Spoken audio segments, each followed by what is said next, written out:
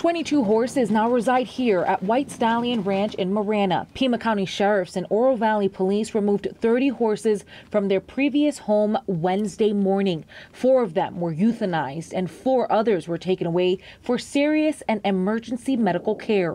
Russell True, co-owner of the ranch, says while the horses were not malnourished, there were other issues. The issues are really hoof care and safety of the environment where they were. True says giving these horses corrective shoeing is important because an absence of hoof care may result in laminitis. Is the lamina, which is the part that holds the hoof together.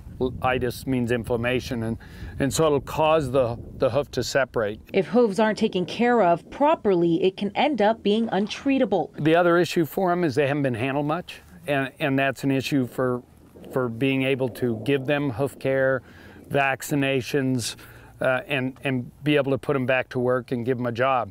And Russell says that while the horses are in a new location, one thing is for sure, they're all familiar with one another.